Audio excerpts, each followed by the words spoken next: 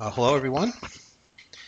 In the last video we looked at a block on a frictionless inclined plane and we solved some questions about this block, and now I want to do a sort of related, slightly more complicated problem with a frictionless inclined plane, but now there will be two blocks.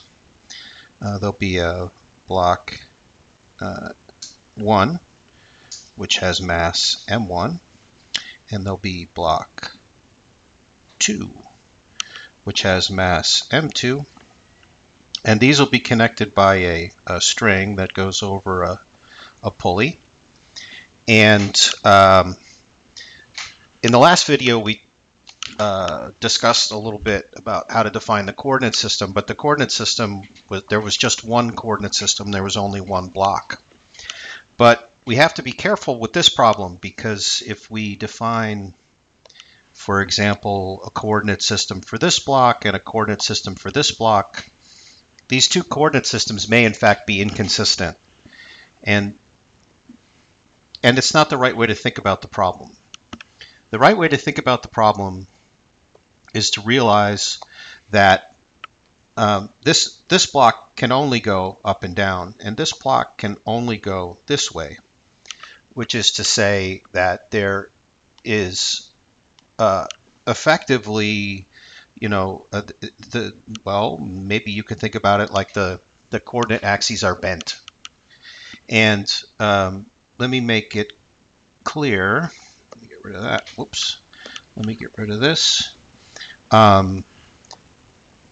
What we really want to do is to define a coordinate system that is such that the coordinates are like this, right? Think about it like that. And we want to define a plus side of that and a minus side of that.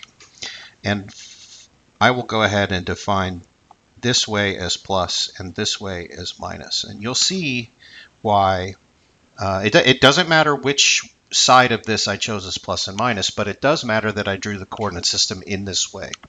And let me show you now how one will use it. Okay, so as usual, we have an angle for this inclined plane, which is theta.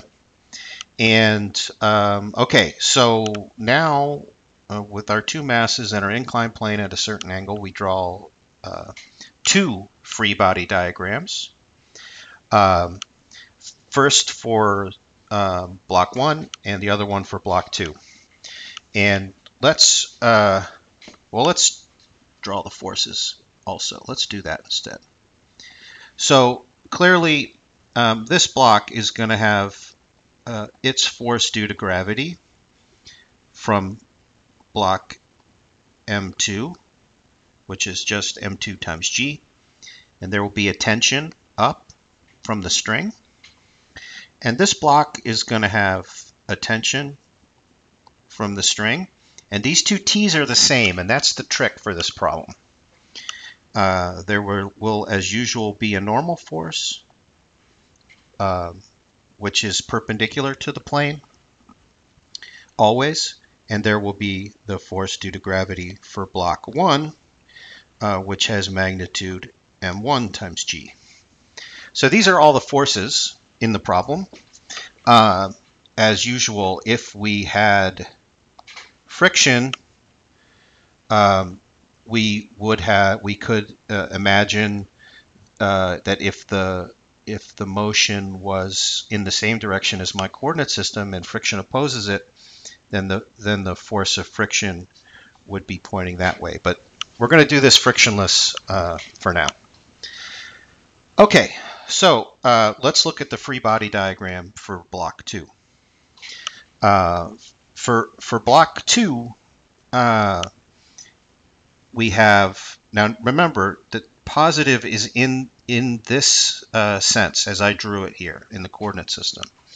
So in that sense, this force of gravity that's pointing down, this guy, is positive because it's pointing parallel to this red coordinate system that I defined. So that means that the sum of the forces for block 2 is a positive M2 times G. And the tension goes the other way. It's in fact negative because it points in the opposite direction as my red coordinate system. And that sum of those forces is equal to the mass times the acceleration. Sorry, this is mass 2 times the acceleration. The acceleration, like the tensions, will be the same because the string doesn't stretch. So I don't need a label for A. Okay, now for our, as you saw in our previous problem, this force of gravity can be broken up into its two components. This component is m1g cos theta, and this component is m1g sine theta. And we're going to have to get the signs right if we're going to deal with this. Now, because there's no friction, we don't care about the frictional force, so we really don't actually care about the magnitude of the normal force. We can just collect the forces that are horizontal, sort of parallel to the inclined plane. And for those, here we have the tension, and that is along the direction of my red coordinate system, so that's positive. And we subtract, because this component here is pointing this direction, m1g times sine of theta, and there are no other x forces, forces along the inclined plane for that block, and this is equal to m1 times a, where these two a's are the same. Okay, so basically the trick now is to solve for A or T. And then once you have that, then you can solve for the other guy. From the first equation, so let's call this equation 1, this is equation 2. For the first equation, we have that the tension is equal to M2 times G minus A. Let me see if I did that right. Tension is tension, bring that to the right, bring A to the other side, G minus A, right. So that's correct. That's another form of equation 1. And then for equation 2, we have the tension is equal to M1 and let's see, A plus G sine theta. Tension, bring that over to the other side, take M1 out, so it's A plus, right. So those are, so far so good. And now we could set, we could set these two equations. These two equations are both T, so we could then set these two things equal to each other and solve for A. And alternatively, you can solve for A, and from the first equation, you would get that A is equal to minus T over M2 plus G. That's another form of equation 1. And another form of equation 2 is A is equal to T over M1 minus G sine theta, right? And in this case, now we have two accelerations are the same, and we can set those equal to each other. And so, I mean, we can pick one. We either solve for T first or we solve for A first. Let's solve for T. And in that case, we have minus T over M2 plus G is equal to T over M1 minus G sine theta. which then means that G1 plus sine theta, I'm bringing both G equations on the left side, and on the right side I have T times 1 over M1 plus 1 over M2. All right, it's just algebra. I know I'm doing it quickly, but you can confirm this for yourself. And so that means that the tension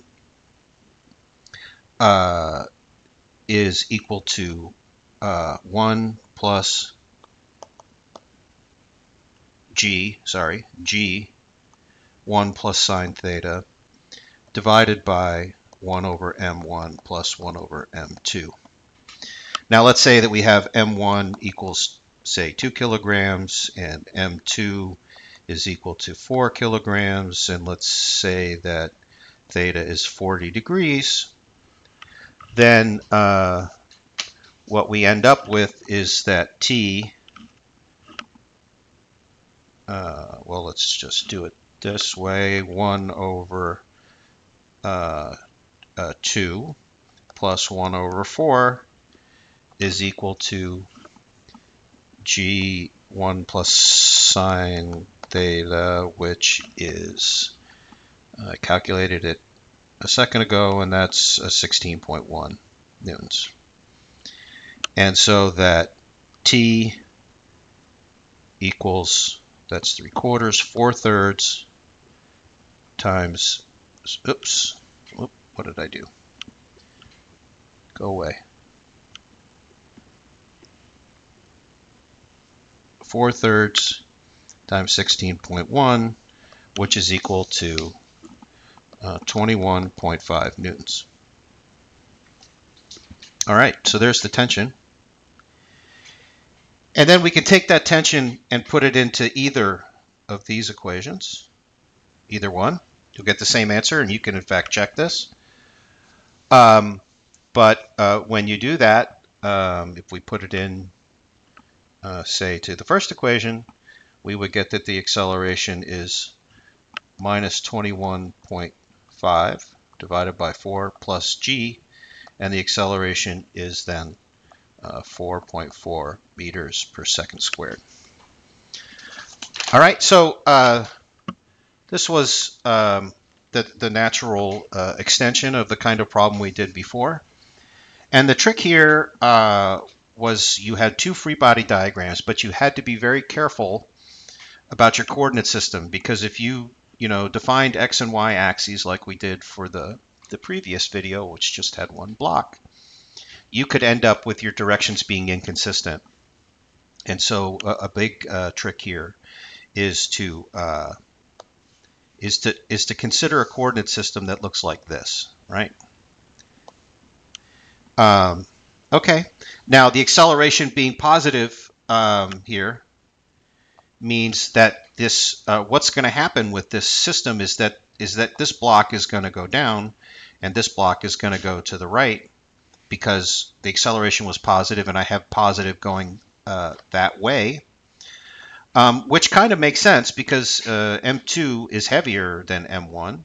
So without worrying about too much about the angles, you might imagine that the M2 would pull the system in the same direction as my positive coordinate system. All right. Well, I hope this helped. And if you liked it, like the video or subscribe, and we'll make more of these. Take care.